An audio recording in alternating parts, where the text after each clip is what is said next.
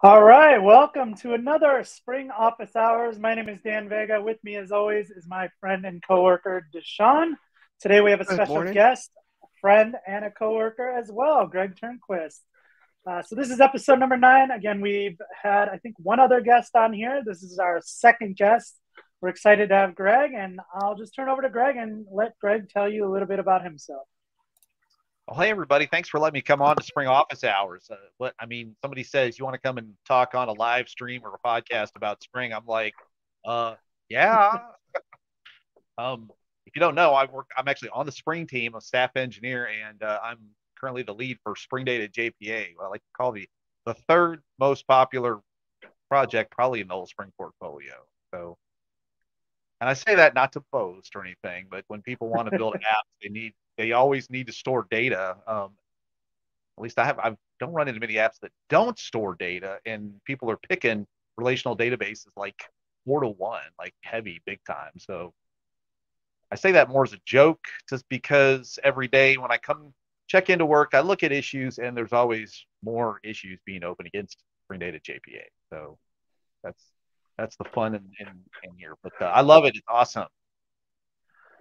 Cool. So we'll talk more about Spring Data. I know you have some things to share on Spring Data, but before we get started, I just want to kind of talk about kind of the other side of some things that you're doing. I see your Twitter handle there at Spring Boot Learn. You do a lot of content creation, so I'd like you to kind of talk to us about that. Yeah, I'd actually, it all stemmed from this idea that I launched a YouTube channel back in 2019 in the fall, and it kind of started as this idea of I'm about to start writing a book about Spring Boot. Maybe what would be cool is if I made a video or two about it, and that would, build the community or grow a community of people interested in Spring Boot that would be interested in a book like that. And and then I've reached a point now. I've made about 70 videos in the past 2.5 years, and now I'm at the Wow. point where I'm now in the book that I'm currently writing about Spring Boot that's coming out at the end of the year. I have links going back to video. Be like, okay, we just did a section on Spring security. Now here's a link. Go watch a video if you want more interactive content. So it's almost like gone the other way around. Nice. So I was Um, inspired by people. Oh, go ahead. Go ahead, man. no, you brought up something there because I create videos as well on YouTube, and one of the things that I've always heard from the people that I learned from, the Daryl Hughes of the world, they say the first 100 videos you make on YouTube are not going to be great. Yours are really good, so I'm wondering, do you find that statement to be true personally, or what you see from other creators? And if that is the case, what advice would you give to somebody who wants to start their own YouTube channel, Well, like Deshaun? Sean, do it to Sean. Okay. Well, Great advice. there's this other guy I like to follow on YouTube, but well, it's a company now. It used to be a one-man job. Now it's like 11 creators called Think Media, and their slogan Oh is yeah. you just got to press record. So I was loaded up full of energy back in October of 2019, and I grabbed my iPhone and this little thing called a Gorilla tripod in my hand, and I went out in front of my house and I sat there like this and held it, and I just started talking about Spring Boot. And then I had my dog with me, so then I filmed a clip of me walking the dog because I'd seen this author out of the UK talk about how to become an indie book publisher, and he was doing the same thing. Only he went out feeding horses or something, and it was hilarious. So I said, well, if this guy can do it running around in the backwoods of rural England, why can't I do it in the neighborhood here? And I found out that lots of people are doing that. And I was like, if I just talk about Spring Boot, what I know, I like to say I know a bunch about that. And I found other people kind of found that enjoyable. So I was like, all right, let's go. Let's make number 2 and number 3 and so on and so forth. And it's just me, it's been fun. Yeah, and I'll say this because we both create videos on Spring. I think like a lot of creators that get into this always worry about, well, Greg's already doing videos on Spring Boot. I shouldn't, I can't do that as well. And there's always that picture of somebody going down the grocery store aisle with the 50,000 different packs of water. Like there are always like options to Yeah. choose from. And I always tell people, like, there may be the same message coming from different YouTube channels, but there's always a different messenger, and different people kind of vibe or click with different people or different messages. So I don't know your thoughts on it, but I see somebody in the space talking about Spring Boot already as validation and a reason for me to want to do the same thing. And I don't look at you or anyone else in that space as competition. Like, we're all just doing the same thing, preaching the good word of Spring. So thoughts on that? Well, there's actually a word out there called co-opetition, where it's Yep. like we are competitors, but not really. We're helping each other out, and to me it's proof that it's like, the whole world of Spring Boot or gardening or Right. I don't know, lumberjacking, whatever. There's they're huge. There's no one person owns that all.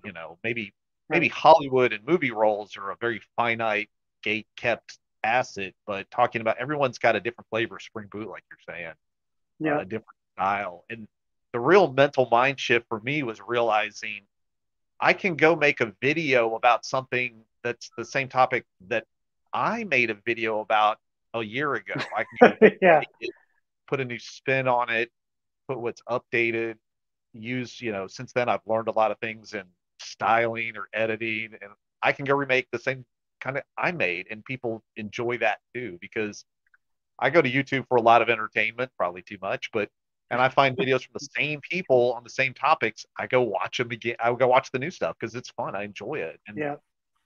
this idea that things are saturated is, I think, a myth. So I'll say that early in my Spring Boot career, I was watching all of the videos that I could find, and it didn't matter if I'd seen it or if it was the exact same talk at a different conference. I was watching all of the videos that I could find, and I was trying to learn through osmosis. So there's some talks that some of the team has done that I have seen 20 times, 20 different versions of, right, over the days, and it was valuable, right? You hear things. It's not like you can't just hear something once and learn it. You need that reinforcement. We work with partners and customers, and we're helping their team, and we're saying these things over and over again and repeating, and then finally they start repeating it back. Like, you have to hear things more than once. You don't learn it the first time you hear it. So yeah, you don't need all this expensive gear. Like 10 years ago, maybe you did have to go buy a $2,000 camera to actually even just start thinking about it. Today, no. I actually know a creator that got to 100,000 subs in Thailand using an iPhone and a gimbal. And so we're That's talking, crazy. yeah. What's an iPhone? $1,000 today, and a gimbal is $150. Our good friend Kote, he did a lot of. I Yeah. didn't realize. I learned this like recently, that he did a lot of his, and I look at his videos as being really high quality. I like everything he's put out. So yeah, that's surprising. Not surprising. It shouldn't be surprising anymore. They call it vlogging, like video blogging. But so I was like, what do you call it if it's vlogging and coding? Loading? I mean, so. Well, and that's Clog? TikTok is really on the rise, and maybe people think of TikTok and it's like dancing videos, sure, but I think TikTok, one of the reasons that it's really become like popular is because there's less production into it, right? Like, there's a camera, and it's usually a phone, and it's just shooting, and it's like I care about the content, not the hours of video production that you put into it. I found some of my best content was I do a lot of coding live stream sort of after hours. I don't do it on the clock compared to certain people in this live stream, but I would do it after hours. And I linked up to YouTube, LinkedIn. People may not realize LinkedIn has live streaming support on it, Twitter, and a couple Facebook groups. So I'm like, let me just put it out there. Whoever wants to consume this content, I'm trying to put it into their hands as easily as possible. And then when I'm done, I actually pulled down the episode and pushed it to Anchor.fm, which is Spotify's podcast service. So they offer a free hosting solution, and then all the people can listen to the audio variation of it. So throw it out there, let people consume it, and get into the glory of Spring Boot. I don't think I've ever streamed on Twitter. Did you find any like luck there? I get people. Part of it is I think it was like over a year ago. I decided to open a Twitter account that was specifically for my video content, and you only get 15 characters. That's why it's not Spring Boot Learning, because that was not legal. And so I set it up, and I was like, this account, I'm just going to use it and talk about content creation and Spring Boot traffic and stuff. The other one's my general software engineering handle, and it's like grown to 1,200 or 1,300 people in like 1 year. And so I was like, that's great. I signed up for a StreamYard account. I said, well, let me link it up to here. Who knows how many of the people want to consume it from this platform? I don't know, but why not if there's no extra effort to put it there? Cool. All right. Any more questions, Deshaun, on content? I took tons of notes. I'm in the analysis paralysis phase right now. But this definitely helps. Thank you. Cool. So let's switch gears to kind of the Spring world. Before we get into Spring Data, we have some exciting changes coming later this year with Spring Boot 3, Spring Framework 6. I know you've talked a lot about this on your live streams. Just curious, what are you excited about with those two new releases coming this year? Well, the coolest thing to me is not the Spring Boot 3 / Spring Framework 6 per se, but the fact that all those are going to be re-leveled up to Java 17. And Java 17 has got a lot of cool stuff in it. And sometimes it's some of the little things, like you can use the vars. That's something maybe for a local chunk of code where you don't have to declare the type. But there's also where you can do this instance of pattern. It's an old cliche where it's like, okay, is this thing an instance of a subtype? And then inside the statement you downcast it. Well, they now have Java 17 brings a way to automatically downcast it by putting the type in the instance of check. And there's other cool stuff, like the list of the array.util.list has got Java.util.list has list.of. It makes it easier to go create a list, or there's also map.of, set.of. And it's actually a bona fide immutable list. Yep. I found out to my detriment when I didn't know that. But I'm starting to use more of that. Just slim it down and write more succinct code. And the other thing is the JVM is faster on Java 17, and now they're starting to do like first Java 20. So this whole high-speed release train has been crazy, because I remember on the podcast, they kind of jeered at the slow rate releases came back way back in the days of Java 5. Yeah, I've mentioned a couple times on our Spring One tour that the new release cadence is what I really think has propelled Java to, it was kind of stagnant for a while, and just kind of like changed the mindset of people going, oh wow, this is like moving fast and things are changing and things are getting better. And as you said, once we know somebody's using Spring Boot 3, I no longer have to go, well, what version are you on? I know that you're at least on 17, and you can take advantage of all the great language features. And like you said, performance out of the box, security out of the box. So I'm excited too to see the kind of community shift towards that. Now, people that are relatively new to Spring may not be aware that Spring actually has a very long history of backwards compatibility. So, and / forwards compatibility. So, they try to make it as simple as possible to just bump the version up to the newest one. If you've got an app built against Spring 2.7, the current supported version of the 2 that's out there, it should be minimal effort to just jump up to Spring Boot 3. Now, you're going to have to jump up to Java 17 quite naturally, but this is where we spend a lot of effort, and we may solve a problem against the current main branch, but then we'll backport fixes, bug patches, things like that, to previously supported branches. Won't necessarily take new features to older versions, but we want to try to make it where the whole portfolio is well supported and it's not a major disruption. There are certain things we try to deprecate or give the signal that they are going to go out. Spring Boot has a policy of, they'll deprecate it, say, in the next version, and then the version after that, it's their discretion to take it out, to take that out. so you want to stay tuned to that, deprecation warnings. But if you go just in, to bump your app up, if you're stuck back on boot 2.3, just go, take it up to boot 2.4, then 2.5, then 2.6, and 2.7. And hopefully that's going to be a minimal effort for you to jump up to a currently supported version. Yep.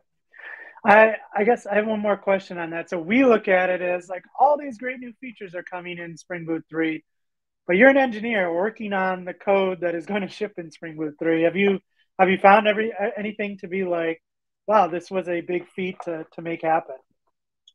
Ever heard of Hibernate?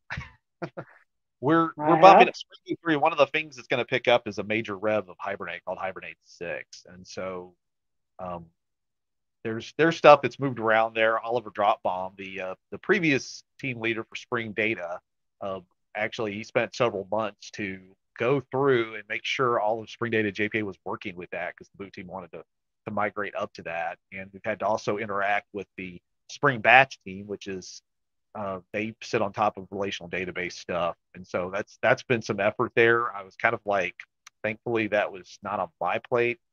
The other stuff that's big is that our story for Spring Native, where it's kind of a cliche joke by now that Java for 10 years has been chided as, well, gee, your startup time is horrible, 20 seconds to start up an app. But for a web server that stays up for, a year, is that a big problem? Maybe not. But if you're running something like a AWS Lambda functions or something, then a 20-second startup time is the death knell. You want sub-second time. So being able to build a Spring app that runs on Graal VM with 20-second startup time is awesome. That's what Spring Native is about, making possible. But the glue code that has to be written to make that happen is like a nightmare in a sense. Some of the engineering and that's a consequence of adding it on at this phase. If that was something that had existed 10 or 15 years ago, maybe wouldn't be the challenge that it is. But we're all having to chip in on some of that stuff to help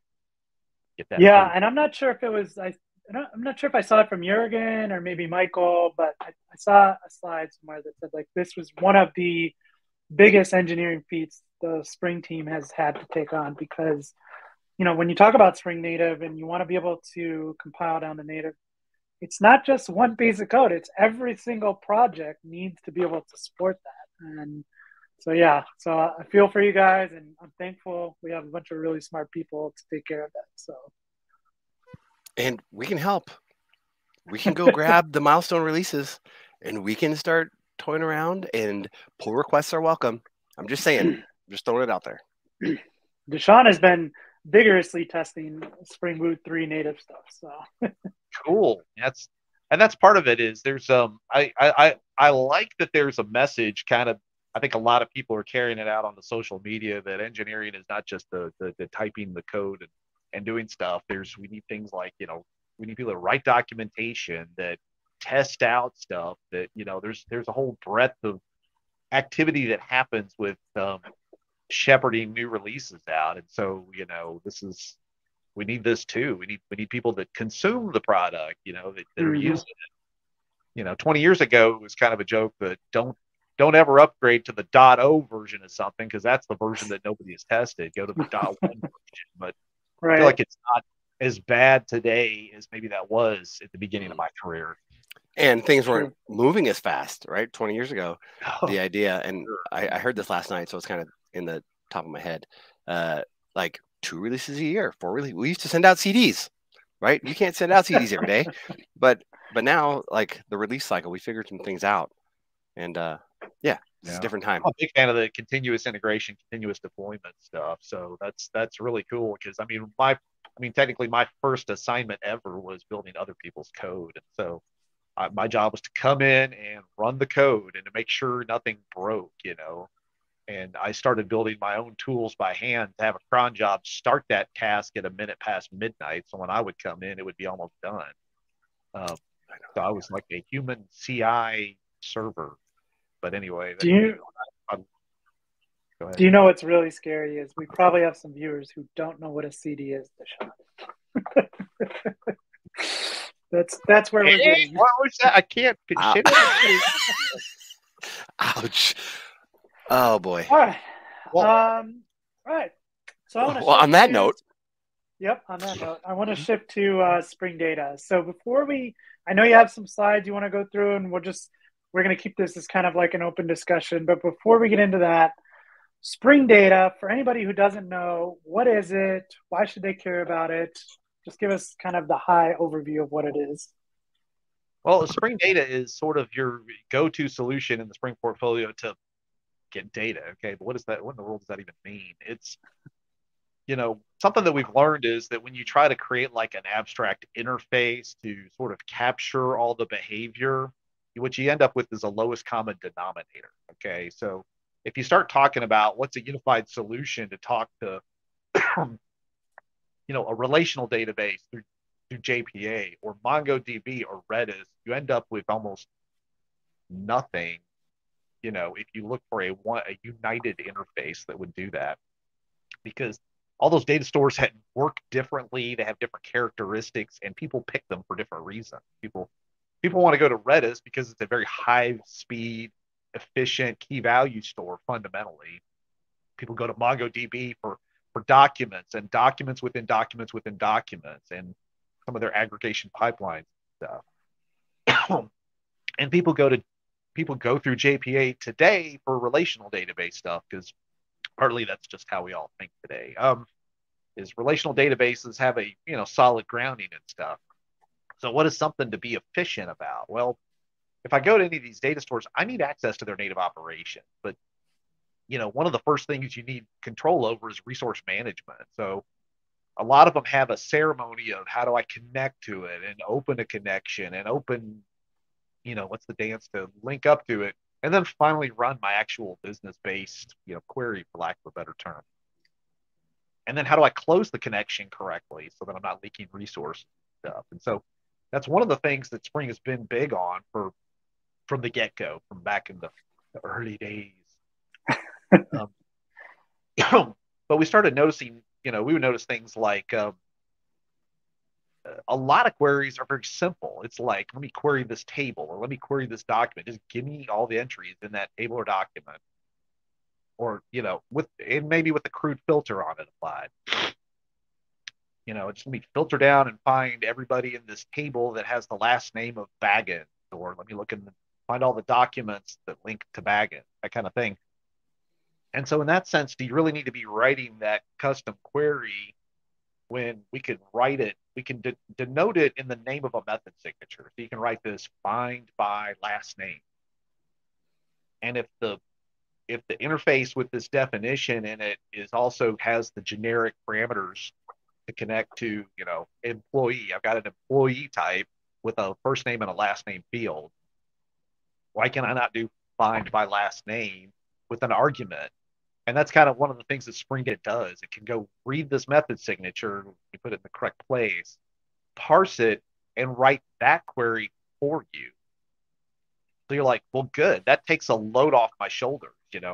Before I came to the Spring team, I worked on a system where I wrote by hand over 200 queries to manage event correlation data. And a lot of the queries were very cut and dry like that. They were very simple. So I wrote them one time and never looked again. But imagine not having to write 80% of your queries and instead focus your effort on that crazy query that joins 20 different tables, but the business office runs that only once a month. And so I can spend my effort honing and making that more efficient. And so Spring Data lets you do this kind of repository-based solution with derived queries like that. But it's not the only thing it does. It also has options of, imagine you're filling out, like a customer has a filter on a page where you're listing all these employee objects. Somebody wants to type in a filter box. This time they're filtering on first name, or they're filtering on last name, or first name and role, but the criteria fluctuate. So we have a concept called query by example. We're just grab all the fields from the search box, stick it into a Pojo object, and hand it over to Spring Data to query based on that. And it will filter based on the fields that aren't null. So again, no need to write the query. It's very straightforward what it's doing, and it's pushing functionality right into the user's hands, and it's also type safe and secure from attack.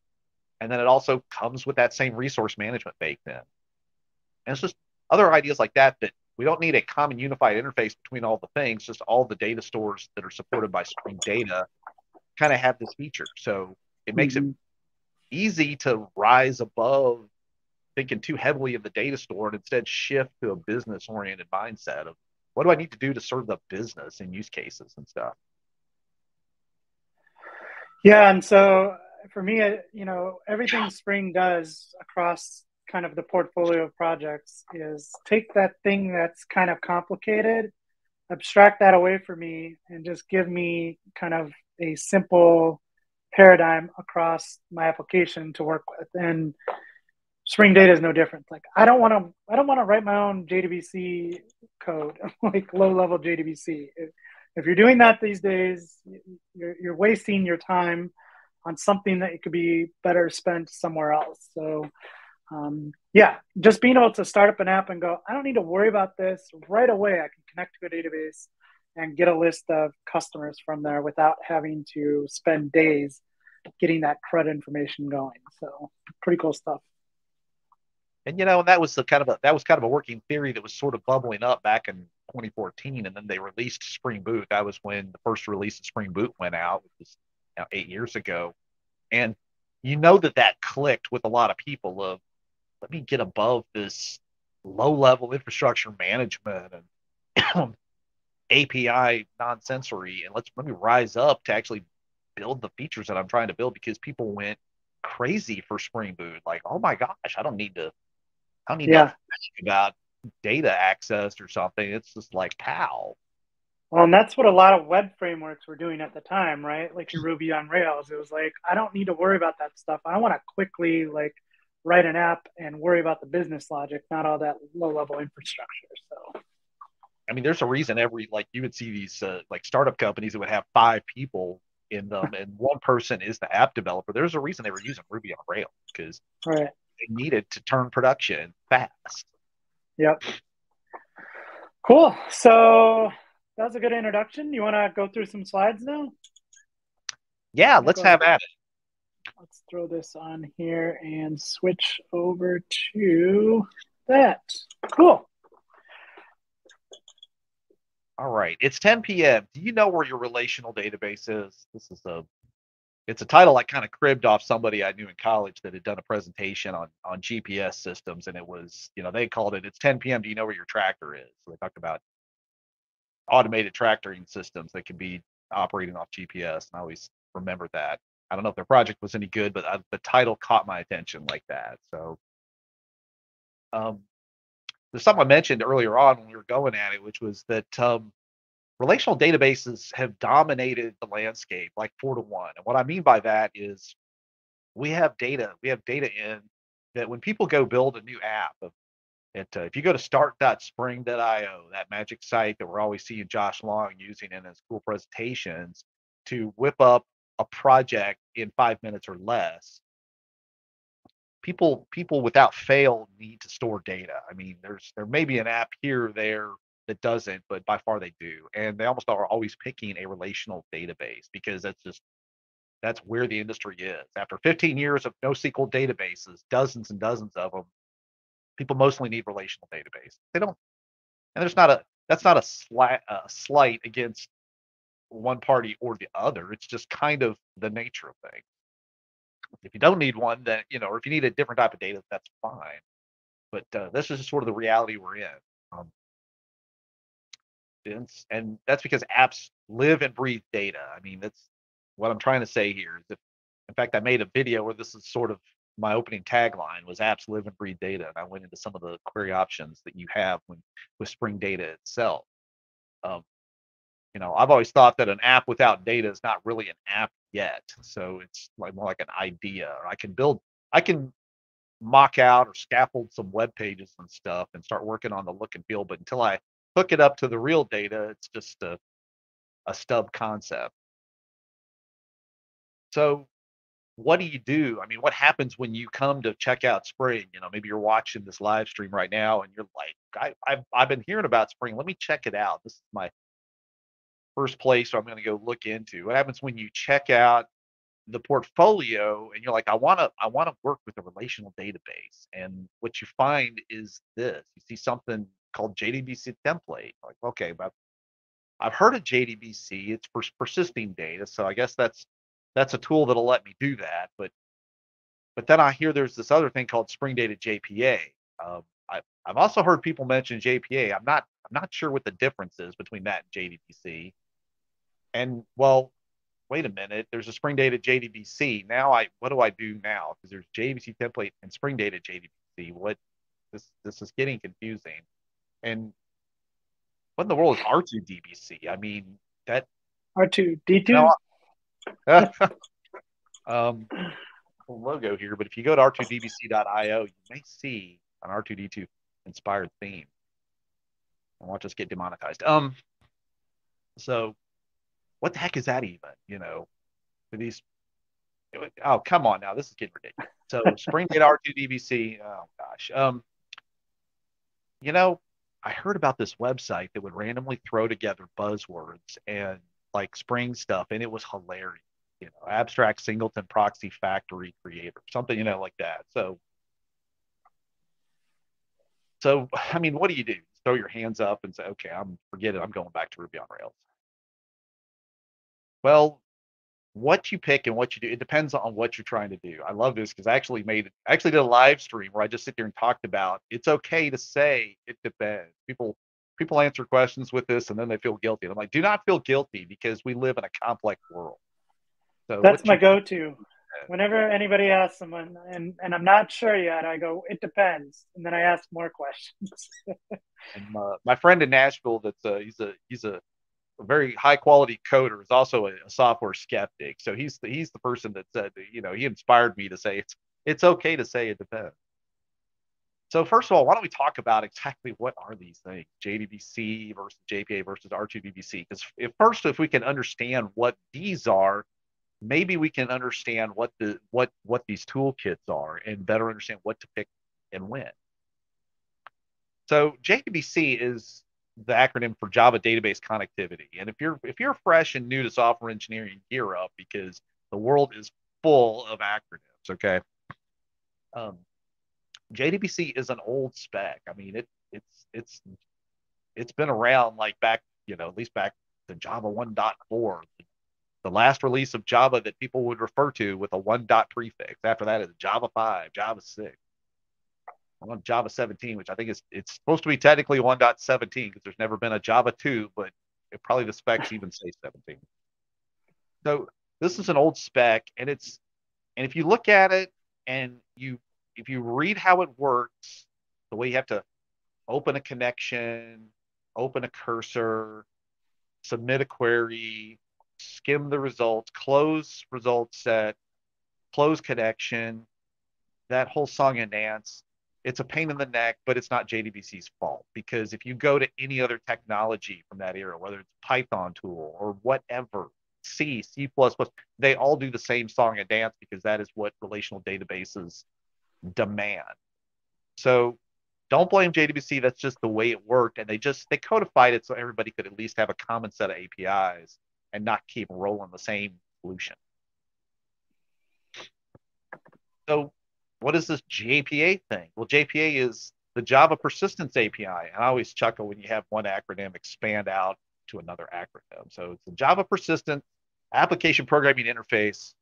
And I've seen 3 and 4 level acronyms when I used to work in government contract. But JPA is essentially the standardization of what was called Hibernate. Hibernate, something that arose back in the 2000s as this idea of we're burning up way too much time basically mapping tables to Java objects. You know, it's like if I've got a table called employee and it's got a column named first name and a column called second or last name and a column called role, and I've got a Java object called first name and last name and role, why do I have to keep gluing that together in the 50 queries that I'm writing in JDBC, for crying out loud? I mean, come on.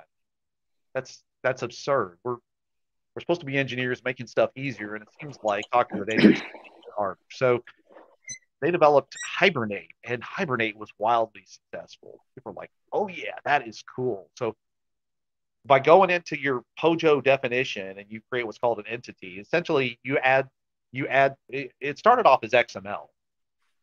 In the XML, I can define this field in the Java record maps this column in this database table. And I mean, that's kind of the essence of where it started.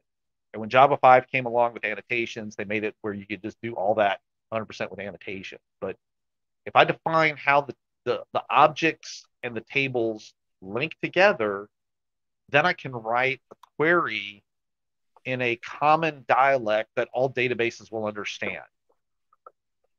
That gets me away from writing SQL. It gets me away from writing data store specific SQL.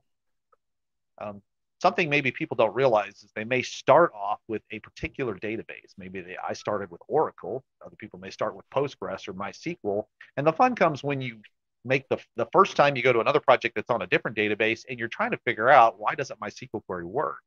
Because the SQL standard, and I should say standards, there's more than one standard. I don't have my XKCD graphic talking about the problem of having 6 standards. But there is an ANSI SQL standard out there, but it has holes in it. So every database vendor, they implement the standard, but then they have more. And they have more features and more options because specs evolve slowly and systems evolve quickly. So the idea with JPA was you could at least have the thing could make, you could tell it, here's my JPA query. I'm talking to Postgres. You handle it. I should have said Hibernate there. It started as Hibernate, and eventually the Hibernate people basically took what they had come up and crafted, and they turned it into a standard spec. And so now Hibernate is the reference implementation for JPA, or Java Persistence API. And this again lets you rise kind of like one level up. So let me move up a level away from writing that crazy JDBC code all the time. Handwriting. Those row mappers were a pain in the butt to write. Every time you needed some, especially when you had 20 fields in a POJO. Oh, that was just. We're not going to talk about EJBs? But what about EJBs? No. That's just another acronym we don't need to bring into this conversation. Part of my cool origin story is that before I came to the Spring team, I was working on this government contract, but we were not using Java. We were using something called Forte 4GL. And don't confuse it with Forte for Java. This is a startup company in Oakland, California. They got acquired by Sun Microsystems, and their code, their development practice and language was so incredibly efficient, they stole the name, they bought the name and reapplied it to their other products like Forte for Java stuff. And the Forte for Java had absolutely nothing to do with Forte for GL. I haven't heard Forte in a long time, but I know that I used it. So yeah, throwback. There's been a lot of those lately. You didn't use what I used, which was that original product. They had their own language called Tool, transactional object-oriented language. So you could sit there and write a select statement, and you could select star into my widget that's going on the screen. And I mean, it was cool. It had distributed support built in. It had its own runtime container. It was write once, run anywhere. And Sun Microsystems acquired them because they were clearly competitive. So, and then they did the project 6 months after our contract started. So the amount of support I could get quickly vanished to 0. So anyway, the get derailed here, but the whole idea was let's just elevate things up a level. Let's just move. And so I basically worked on that, and I kind of sidetracked the whole EJB thing. And so EJBs had gotten sort of unpopular by the time I joined the Spring team, and I'd also dodged JavaScript that whole time too, because they had their own thick client app stuff that I worked with. So well, Dan was having fun probably learning every JavaScript toolkit. I was learning not even jQuery? I realized I needed to start boning up on jQuery when I was kind of early on in the Spring team. I was like, I need to know some of what does jQuery do? And then I remember talking to a teammate. I will not name him without his permission, but I said or her. Oh, him. But anyway, I went and said, what do you think about jQuery? And he said back to me, if you have more than 4 lines of jQuery in your code, you're doing it. And Yeah, those are words to live I by. I didn't like JavaScript early on, but I had to learn it. I needed to know it. And then jQuery came along, and I was like, oh, this is fun to write again. Like this is not painful. So yeah, that kind of changed everything for me as far as JavaScript goes. And now I'm a huge fan. So I like the. Oh, I was wait. like React.js. React to me was cool because that was getting lifting you up from gluing together stuff with jQuery, looking down here in the DOM for something with jQuery, and instead it just said, let's just lay out all these components, and based on state of stuff, I can change what it is and let the framework go update the DOM. Yep. I think we have a question from somebody that might have joined Sure. late. I have a question, please. What method do you recommend to implement a dynamic query with JPA based on the presence or not of fields in my search filter? That's a perfect question because this is perfectly what Query by Example excels at. In fact, we even added. I implemented the addition of Query by Example to Spring Data R2DBC because it essentially lets you grab those fields that are in the search box or whatever that on that GUI entry, and you can basically make them optional on the web controller. Your Spring web controller, you can be optional on the fields that are coming in. So essentially that translates to, or call them nullable. Okay, so you can get a null. So you just all the fields, copy them into a Pojo object, and then there's this API example.of that object. And by default, Spring Data's Query by Example will search based on which fields are not null. Now, out of the box, its default is to do a complete match on each field. So it's this field equals that and that field, but you can go in and tweak the probe that you configured to say, I want it to be an and, or I want it to be an or I want the matching to be Partial. a contains, not an equal. So you can make it each field's a partial match. And that actually lends itself to, you can go write a universal search where it's just one field like a Chrome browser. I'm going to enter this thing and just take that value and paste it in to all the fields and use Query by Example and say, I want to make it a partial match. If it's this or this or this or this, then go with it. And so to me, that lets you make that dynamic search without you writing, because otherwise you have to go write a combinatorial explosion of finder methods to match all. Right. That's what I was going to get to. At what point do you like say, I want to write this method in my interface called find by first name and last name, find by first name and last name, or email address. Like at some point when you're writing those, is that a signal to you to go, all right, we need to move over to kind of Query by Example? Yes.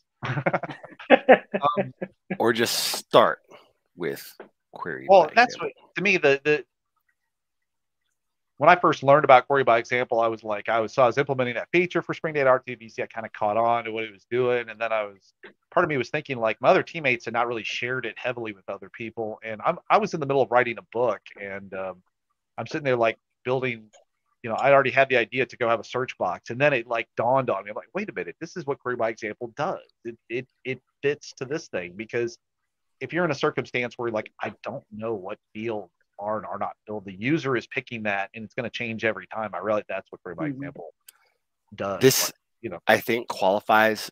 We were having a conversation not too long ago about some of the things that are really, really valuable in the Spring ecosystem that maybe we forgot about. Like, what are some of those golden secrets, some of those recipes that just makes life so much easier? And I think this definitely qualifies as one.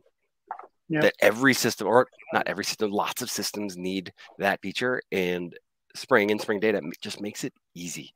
You don't have to think about that. I could think of at least a dozen projects that I worked on where, how are we going to implement search? And sometimes we are trying to shove something in. You feel like, I'm fighting this API. I'm trying to shove it in. Well, maybe you need to pause and think, is there an easier way? Because sometimes you don't need any of this. Sometimes there's got to be an what easier I need way. is I'm fighting the utility that was provided. Maybe you just need to sidestep it and roll the SQL directly and just shove it into the manager with what you're needing to do in this situation. I'm very glad you brought this up, Deshaun, because selfishly, Nate and I are giving a talk at KCDC in a couple of weeks on Spring recipes. common solutions to common problems. And I think I'm going to go ahead and add query by example in there. Yep. So cool. Not to shift, but I did see one other question that I don't know I can answer specifically, but it says, is there anything that Django does better than Spring? So again, I get this question a lot, like, hey, I'm using this framework and this language. Why would I move to Spring? You know, and again, if your team is using a specific language and framework and it's working for you and it does all the things, great. I don't see a need to move.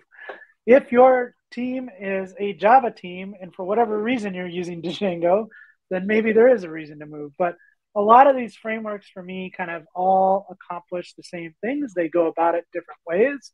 But they all, if you need to build a web application, I hear Python and Django is a great solution for that. So that's kind of my answer. I'd love to get your thoughts on it. Hey, Python's always a cool answer. I mean, I dig Python. I read Mark Pilgrim's book long ago on, and I can't even remember what the title of it is on Python, but it's like just a walkthrough book about how mind-numbingly simple Python is to solve stuff. So I really dig Python. Except the white space. The white space in the Shut up. No. I like that. That is one you want to get controversial. That's the bomb to throw in the middle of the conversation. But to me I was cool with it, but I can understand people's aversion to that. But and after that, later we'll be talking tabs versus space. Whoa! Why are you? We're trying to have a normal conversation here. Why is a civil conversation? But I'll add up until now. Python is what TCL wanted to be. Okay, I don't know if you even know what TCL or Tickle is, but that Tickle was built with this idea that we could wrap C APIs with a scriptable language. That's what it. But it grew enough sentience that nobody did that. They just used Tickle for what it was, and in that case, it's ugly. Unless you're using expect, then there's nobody that does what expect does in Tickle. But Greg, we haven't had a lot of conversations, but I spend a lot of time with Raspberry Pis, and up until Spring Native, the one thing that was I could always argue is that Python ran better on Raspberry Pi, but not anymore. Not anymore. So is there anything that Django does better than Spring? You asked me a year or so ago, I would have said, yes, it runs better on Raspberry Pi. But now the answer is no. No, there's nothing that Django does better than Spring. Raspberry Pi, that's cool. Yes. And it's, I wrote an article recently. I have a link. You can go to springbootlearning.com/medium. I wrote an article that's actually generated a lot of action because I picked a controversial title: when to not use Spring Boot. And part of it's like, if you just joined a team and the team that you joined just spent 3 months of meetings and email threads picking out to use the Django, the decision at that stage may have been made, and it's frankly it's kind of unprofessional and rude to sit there and say, hey, let's go to Spring Boot. Okay, maybe in 2 years' time when they come back and they want to revamp or they want to build the next tool, that may be the time to insert your opinion on Spring Boot. And this may be the time for you to knuckle down and learn what the system does. Okay, so, and Django's got power. I think I've seen newspapers and other systems have built systems on top of Django. So it's no vaporware toy either. So. Right. Yeah, Fuel Snable's talking about Python and startup and performance, and that's what I was talking about with Spring Native, and especially what's coming up with Spring Framework 6 and Spring Boot 3. The startup stuff has been addressed.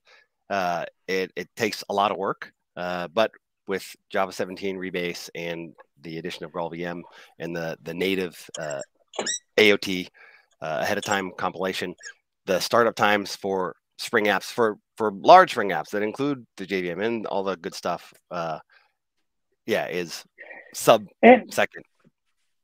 And Greg mentioned it earlier, but startup time is not always the biggest thing, right? Like there are a lot of workloads. We've talked about this on the Spring One tour, Deshaun. That there are a lot of workloads and applications that are right on the JVM. Garbage collection has really done amazing things in the last 20 years, and there are workloads that are better. So what that it takes a few more seconds to start up. As Greg said, it may run for a year, and the JVM is just a really great runtime. So it just depends on what you're doing. That's a good throwback. It depends.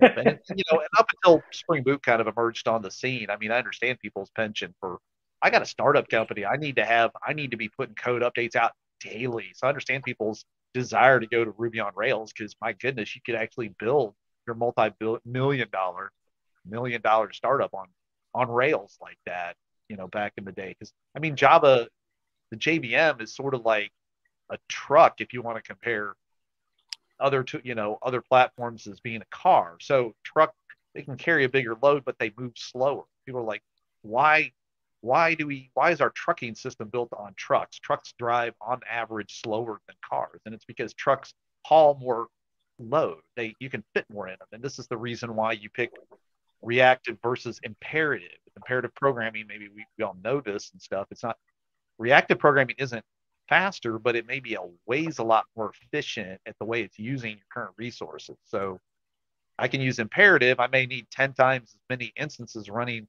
in the cloud, and my cloud bill may go through the roof.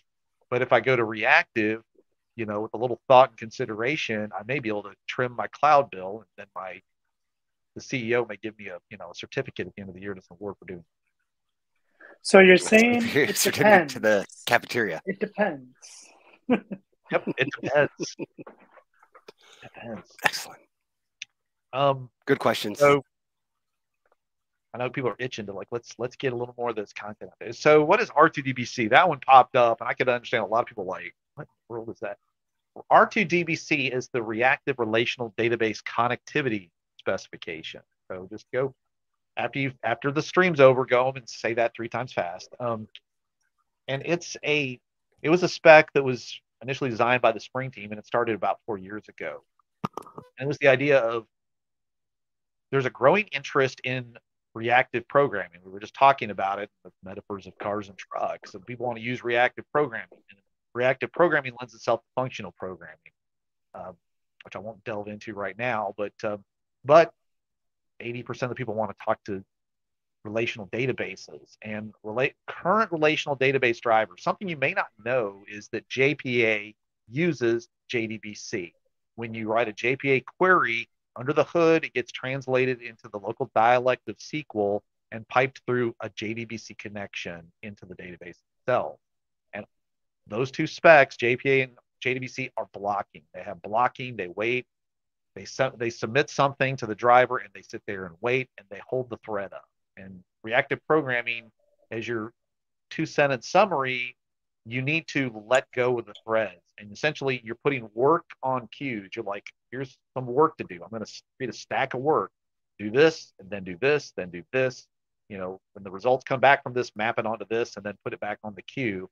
And under the hood, the reactive-based programming is managing it for you. It manages the threads for you. 3 out of 4 jobs may be on one thread, but the 4th job may be picked up by a different thread. And so JDBC and JPA come to a grinding halt when you try to do reactive programming through them.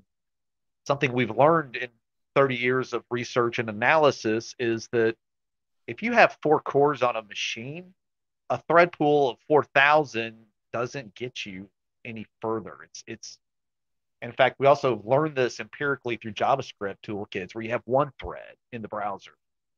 Where if you take a more reactive approach, where instead of thinking in terms of I need lots of threads, instead I can have as many threads as I can have actual physical workers on the CPU,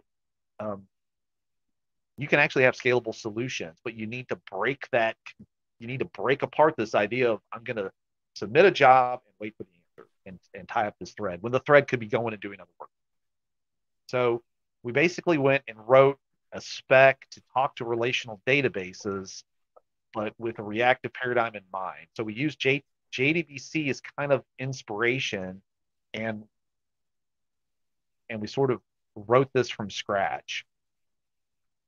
And we've been putting it out there since then. So, and it's recently reached, I think, a 1.0 status. So it's been a lot of development, but now there's other community members contributing stuff. So we have support for MySQL, Postgres, I wrote the support for H2, which, my goodness, was that ugly. But anyway, I know Oracle's in there.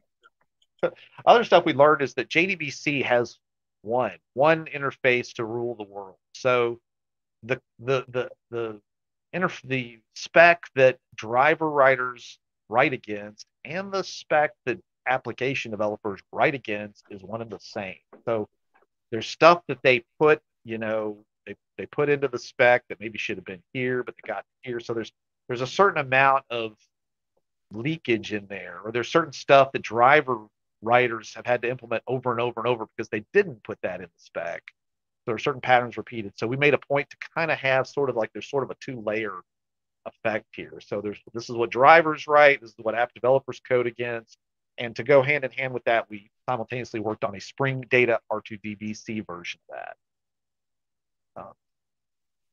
So that's like your lesson in specs here for today. So you're ready to go take your pop quiz for your university exam now.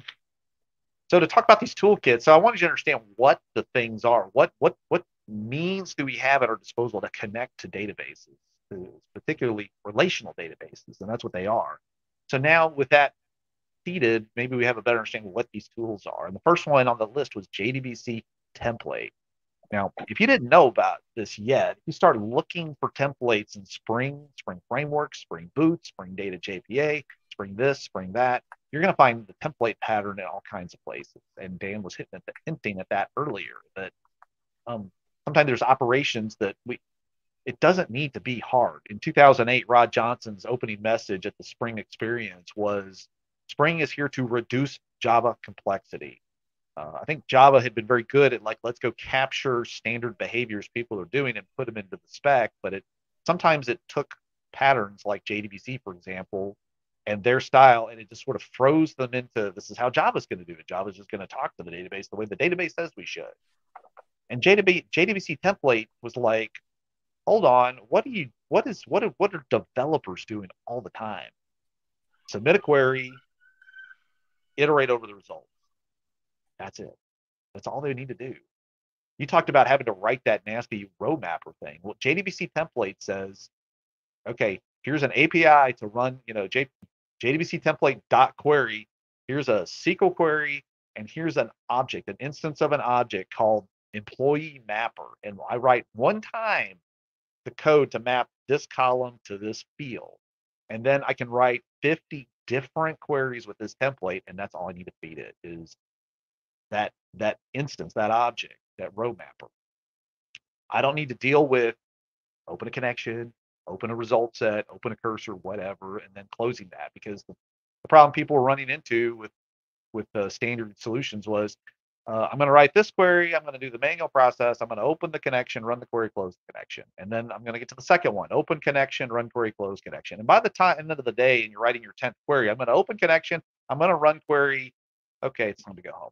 And then you forgot to put the close operation in there. And then the next day you write 10 more, and by, after you've written 100 of these operations, 3 or 4 of them you forgot to do the close operation. And so you don't find out about it until 3 weeks later when the database crashes because of there's no more cursors left. And you're scratching your head saying, what happened? And you track down and find the first one, and you fix it. You don't realize there's 2 more. And the whole idea of JdbcTemplate is, why does a developer need to manage that mental model? And this is also before we had the try resources thing in Java, because today you could arguably beat that thing with native constructs. This whole idea of I need this block of code to run inside a closable object. But what did that take us? 8 years to get to that? Longer. So JdbcTemplate is like, let's ease talking SQL to the database and focus on what the developer needs. There's like a couple operations, and that's it.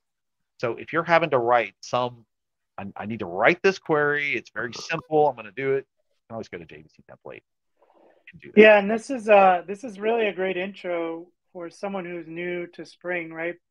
But maybe they've worked in another stack and they're used to writing SQL. JPA is a lot for someone to kind of take on right away. So if you need to get into an application, connect to a database, write some SQL, this is a great intro before having to dive into something like JPA. Because I'm used to writing SQL, I can go write my select statements and I can get some data out of the database.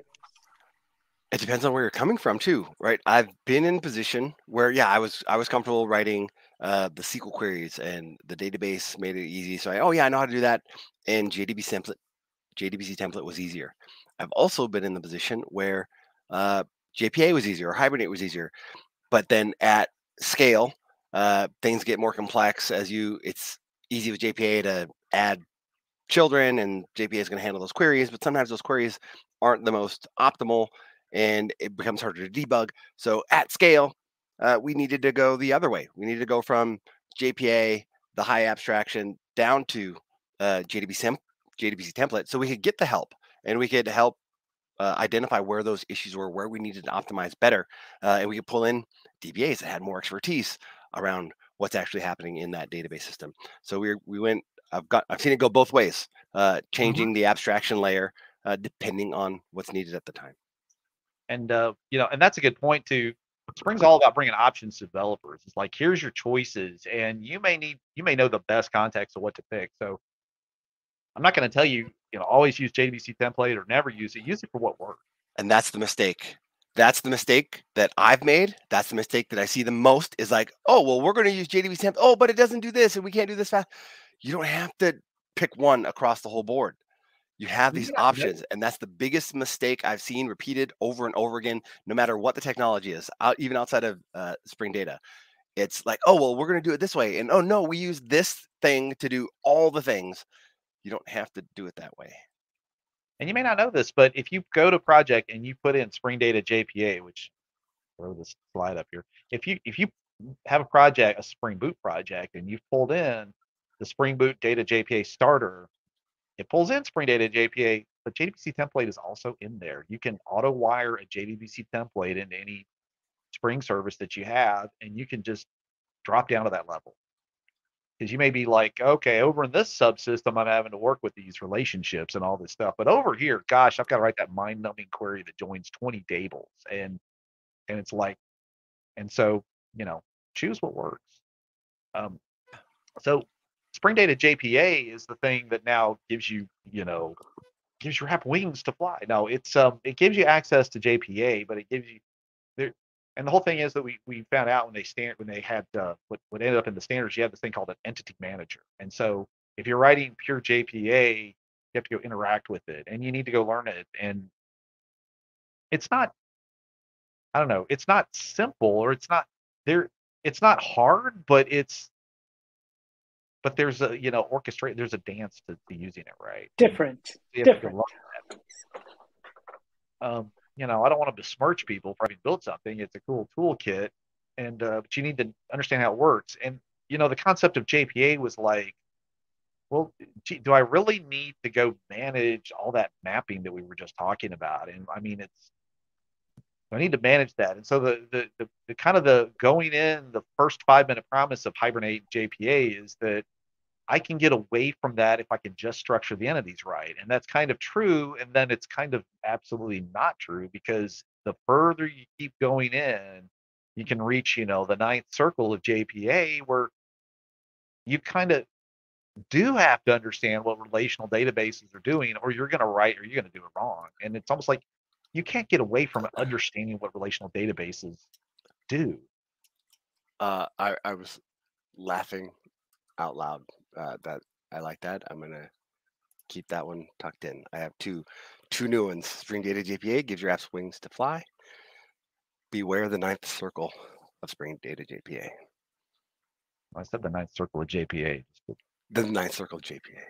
I was like, JPA. This is what JPA does. So, so the whole idea with Spring Data JPA is let's one of the paradigms in the Spring Data projects is called aggregate root, and this is something pulled out of domain-driven design.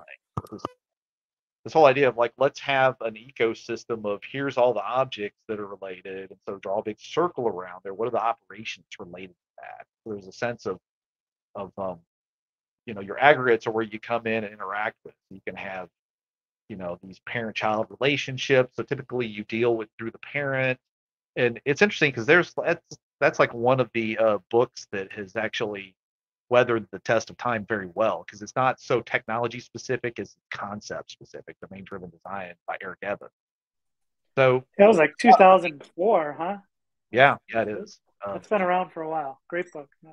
So that's a book. You can go buy it today and read it and have a sudden world's better understanding of what Spring Data is doing. But you don't have to have read it to be able to leverage it. And I would even go as far as to say as it's a really big book. I'm not saying don't read the whole book. It's a very good book. But the first like 4 to 6 chapters are really the heart and meat of what you need to learn around like DDD. So, but read the whole book if you have the time. But Spring Data, and actually what's funny is the first Spring Data module had nothing to do with JPA. It was with Neo4j, the graph database, was where they actually experimented first. There used to be a JPA template in Spring Framework. Long ago, if you go Googling, you can find that in older versions, but they've since deprecated and removed that because they expect you to work directly with the session entity or whatever, the entity manager. But in Spring Data JPA, the Spring Data, the idea is you can define an interface, and we'll call it, it's a repository. And you don't have to extend anything from Spring. You can essentially define an interface, define finders, finder methods, find by last name, find by first name with parameters, and Spring Data will go scan that. It will go scan that, and then part of it, what you have to do is you have to declare the entity type through a generic parameter. So at the root of Spring Data, we have this project called Spring Data Commons that all the modules point back to. There's a repository interface with nothing inside, and it has a generic parameter, which is the entity type and the key type, the primary keys type. Whether it's a long, an integer, it could be a POJO type, but basically you extend that. So, and it's got so then you can start writing stuff. It'll start parsing it. Spring Data will then, when the app starts up, it'll see your interface, it'll scan it and say, aha, I know what that is. And then it kind of wraps the thing with a proxy. And inside the proxy, it's able to switch and route the method into the correct implementation. So whether it pipes you into the query by example method, or it routes you over here to what I call query derivation, where they parse the name of the method, or there's options where you can put named, you can what's called a named query, where you actually write the JPQL or the SQL stuff in a XML file that gets scanned and read in, and then that's linked to the method through an annotation or setting. But basically, and what you do is in each module, we have things like Spring Data Commons has something called CRUD repository, where we've just pre-made methods that work. Find all, find by ID, delete all, delete by ID, exists, count. We have counters, so those are the main actions you get to do. But Greg, in the CRUD repository, we've returned this thing called an iterable. I just don't like working with iterables. Go there. So what Spring Data Commons does is it's kind of trying to walk the fine line between what's practical for end users. How many of us use iterables every day? Very small, and what's going to serve all the data types, all the data sources or modules, I should say. And right. Some of these data stores can actually take advantage of scrollable cursor result sets. So there could be an idea that, your data store may have only fetched, the results may be this big, but it's only pulled this much into memory, and it's able to move along. And that is what the iterable pattern is. So in that context, it's iterable. But if you use CRUD repository's immediate sub interface that is in Spring Data JPA called JPA repository, that method is overridden with a finder that returns a list, a Java list. And I like to mention that root repository with nothing inside it, because you're always free to either use the ones that have been kind of pre-baked, versus you can just go create your own. You can go create your own base interface. In fact, I know somebody that's over in Europe that built the system, and he baked his own variant as a root repository, like his own version of CRUD repository that all of his repositories extend. So you can make it where every return type is string, Java 8 string. Yeah, and this is a great use case. I know a lot, people have asked me the question before: how do I write read-only repositories? And And that's it. Just extend the repository that has no methods in it instead of extending CRUD repository, and just write whatever read methods you want in there. Find all, find by ID, find by first name and last name. Now you have a read-only repository that particular controllers may use. And then, yeah, just a great way to do that. So cool. Now, there has been a lot of feedback over the years, and we actually, man, I remember dialing into a chat to discuss this heavily when I was in a parking lot. This is the fun of, working through the internet. We had a Spring Data team meeting, and we really discussed it heavily about iterable or list. Should we move it to list? Should we move it to iterable? It's like the idea is, I think the idea is the iterable lets you do this thing. I think that like JPA, we know that Hibernate and Eclipse Link, the two concrete implementations we support, we know that they hand you back a list. It's already, all the data's already been fetched. Okay. That's one of the reasons why JPA repository has it. So like, which should we do? Should we go ahead and move it there? Well, what if we start supporting another one that doesn't have it? We could never walk that back. So we made the decision to add, it's called list CRUD repository. That's at least very close to it. But so we have a variant of it that is list based. So that is, you can pick up and run with that and use that instead. And that just extends the regular CRUD repository, so you get all those methods too. Yep. It extends that and then overrides the ones with iterable and places in the list. So that seemed like a good compromise. We've had other people come to us and offer a dozen different. Can we have a stream CRUD repository solution? And we said no. You can make your own really easily. Roll your own. That's the night we're going to close the ticket and say, that's a fantastic idea. I think that's best left to you. So you go manage that. Yep. And then with a big smile on your face. So that is, if you want to move into the land of, I want Hibernate to manage it, right? And maybe this is what you're familiar with. You may run into systems that do this. Spring Data JPA gives you access to JPA, and JPA is incredibly powerful. But whereas you get away from writing data store specific queries, that is like a huge plus, because it is I remember working on an Oracle database and then going and writing. I built a super slick query that somebody needed, but this was a business manager, and they needed it in their Microsoft Access database that talked to the same engine on the backside. And I pasted my query in, and it absolutely broke because string concatenation is not a standard feature. And I was like, So JPA lets you rise above that, but what it does not let you do, if someone's telling you this, it's wrong, is that it doesn't get you away from understanding what one-to-many relationships are, or many-to-one. And I had this, senior software engineer at my previous company that he knew Oracle inside and out. He knew relational databases, and he was very skilled. And his whole thing is, SQL is not rocket science. It's not hard. It's not complex. You just need to understand it. And by the time I left that contract, I'd been on it for 10 years. I could do left outer joins in my sleep, And so the idea is, if you think you're going to go in with JPA or Spring Data JPA based system and not have to understand what left outer join is, then that's delusion. And they're powerful if you understand what that is. So if you're coming to Spring One this year, towards the end of the year, come and find me and say, what the heck is a left outer join? Plug for the conference. So that was fun. We talked about JDBcTemplate. We talked about Spring Data JPA. What in the world is Spring Data JDBC? Because we've talked about how, I've humorously called it, I've seen it referred to as the abyss, that when you start going down into JPA, you have to learn more and more and more. And at some point you realize you know more about JPA than the next 10 people you know of that's worked with it. Kind of like, how did I get here?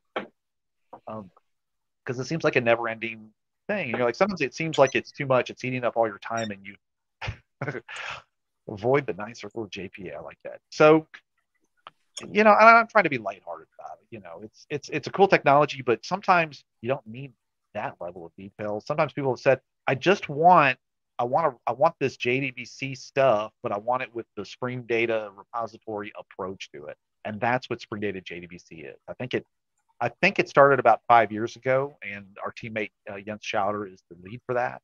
And so it's the idea of, is there something kind of in the middle between the two? So they started off fresh and said, what if we drop some of the assumptions you get with Hibernate or with JPA? The whole thing that JPA is going to manage absolutely everything, all the connections, all the relationships. What if the user kind of does that directly? How far can we get with the concept of Spring Data if we drop some of that stuff? And the answer is amazingly pretty far. And then I think it was also in 2018, it was either 2017 or 2018, when I saw Jens give his first talk at a spring conference about Spring Data JDBC. It filled the room. People were hungry for this kind of, I want JDBC. The other phenomena you run into is in Spring Data, in JPA, you're not writing the queries, you're writing the stuff.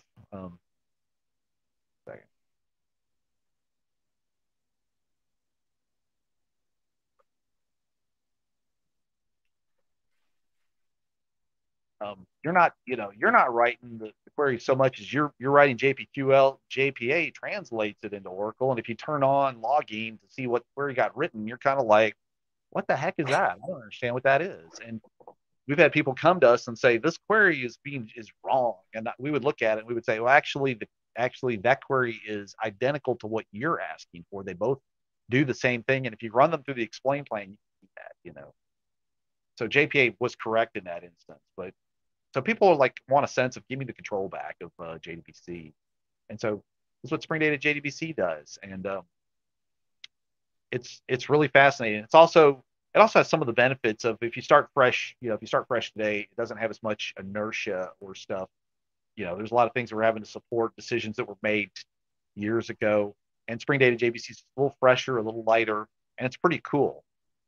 So you may want to go take a peek at that and see if, before you pick up the sledgehammer for Spring Data JPA, maybe this is the one for you. Can I tell you my favorite feature of Spring Data JDBC? You can use records with it. So if you're on the latest versions of Java, you can use records, cut down all of that ceremony of your domain models. That's my favorite part. I've heard all I need to hear. I've honestly never taken Spring Data JDBC for a spin, and that's what I need to hear. I will say I'm still pretty new to it. I think one of the things that I'm still trying to wrap my head around is relationships, because in the JPA world, I'm used to modeling one-to-many, many-to-one, many-to-many, with some annotation, mapping to some other domain model. And I haven't really figured that out in the Spring Data JDBC world yet. It's not a lack of documentation or it's just a lack of trying. I haven't got there yet, but that's my next kind of hurdle with Spring Data JDBC. So, and so now that we've covered the big three, then if I tell you what this stuff is, this probably should be kind of straightforward. So R2DBCTemplate is just, in building Spring Data R2DBC, we had some common operations we kept using over and over. So Mark Paluk refactored that. Mark Paluk, the current lead for the Spring Data team, he refactored it into a R2DBC template, if you will, a workhorse to carry out R2DBC oriented operations. And that got put into the Spring framework. Now there's some R2DBC, there's reactor stuff in Spring framework. And so it's essentially if you want to talk to a relational database and reactive paradigm, you may not want to go straight to R2DBC because it's kind of low level. R2DBC is the thing that says you don't need to do the dance. You don't need to do the stuff there. Instead, you reactively submit your query, do your row mapping pattern. And so it lets you do that, but that everything is reactive, underneath it all the way to the database. So, for the slim margin of people that need to go do that kind of gory stuff, there you go. You got it. And if you've already seen JDBCTemplate, JDBCTemplate was my first love. That was the thing that pulled me into Spring Framework. When I saw that, I'm like, what is this thing? And I started looking, I'm like, wow. So you know what that is. And then you can probably maybe kind of sort of guess what Spring Data R2DBC is. It's like Spring Data JDBC, but for R2DBC. Now, you try to say that many letters all at once, like the space-time continuum may implode. But anyway, the Spring Data R2DBC, that and Spring Data JDBC have a common parent project called Spring Data Relational. So there's aspects of if you learn one of these, the other one's going to kick in pretty well, because the way they handle queries, the way they do parsing and stuff like that, it's kind of the same thing between those two projects. Is there going, the other question I get all the time is when is Spring Data JPA going to support Reactor? And the answer is absolutely never, because JPA is not reactive. And, my side hustle of running Spring Web Services, people are asking me when is the SOAP stuff going to support reactive? I say never, because no SOAP third-party library is ever going to speak reactive. So hopefully this sheds some light on what these things do. It's to bring to you the power to do the stuff. And in all these toolkits, there's escape hatches, because in a sense that we can use query, we can talk about query derivation, these finder methods. We can talk about query by example, but sometimes you need to use it. But in the repository, this one method, I want to stuff in that query that joins 20 tables. Well, just about every Spring Data module has an @ query annotation. You can stick on a method and just put your own query. And if the count query that supports paging is different, you can go, there's a field for that in that annotation. So you can also, at any point in time in your app, when you're using Spring Data JPA, say, I need an auto-wired copy of the entity manager. Just give me the entity manager. I'll talk to it myself, for better or worse. So we give you the hooks. It's all sitting there in the app context, and you do what you need to do to get your job done. And we don't want to be the ones that get in the way, because that just makes for bad press, right? This has been good. This has been good for me. Yep. I think, we had a similar conversation at a Spring One tour stop last week about testing. There's just so many options to testing in the Spring world. So many annotations, so many guides, so many different libraries. Sometimes it's hard to get started because you're not sure, like, what are these things? When do I reach for one or the other? So the same kind of goes with Spring Data. The Spring Data project is very big. There are all these different things that you talked about today. So I think the first step is really just, as you said, kind of understanding what each of these things do. Now that you know that, now you know at least which one to reach for and start learning that particular thing. So this was great. Thank you. If your skill set is if you've been working with JPQL for years, then it should be, to me, a natural fit to just reach for Spring Data JPA. You're coming over from something where you've been writing SQL for years, that maybe Spring Data JDBC is the place to start at for you, for example. And this is some of the stuff I like to, I like to put this kind of content on my channel, and go visit my channel, Spring Boot Learning. And so I want to put stuff to show that. I've got stuff showing how to test stuff. One of the questions is, well, if I'm going to use this, how do I test my app using it? And there's different strategies. Yep. The next episode of Spring Office Hours is writing itself. So you can dive on testing stuff. It sure is. Yep. Cool. Well, I know we've still got a bunch of people here in chat. Does anybody have any questions for Greg, or? There's one question I'm not sure that we answered. I'm going to take a quick stab at it, making sure that the options that are in the query by example are from a list. And yeah, you can implement that. You can, in your implementation where you're grabbing those fields from your UI, you can validate that. That's easy. And you can also populate your UI by doing a query of those things that you wanted to grab from the table. Yeah, that's definitely a case. I think I understand where you're going with that question. Hey, I want to make sure that my dropdown only has this list in, and make sure I'm only querying by, or maybe I only query by some subset of the things. But yeah, those are all possibilities. I hope I answered that. But yeah, this is the time where, like I like to say, like, if you leave here and you still have questions, that's on you. We're here to answer your questions. Greg, thank you so much. You did a great job. I learned stuff, so I hope somebody along the way, I'm sure we answered a couple of the questions. And yeah, this is the time where we want this to be an office hours. We want it to be interactive, and bring your questions. And it doesn't have to be around Spring Data. What are you working on? We might not have the answers, but we have Slack, and we can get people like Greg to come here and answer. Yeah. Yeah. So in every office hours, we always talk that, hey, if you ask us questions and we don't have answers, there are people we can Slack. Greg is one of those people. Yeah. And if not, that's Cool. okay. If there's no questions, that is absolutely okay. We appreciate everybody for joining us, and we hope to see you next time. All right. Thanks again, Greg. Thanks to Sean. Have a good one, everyone.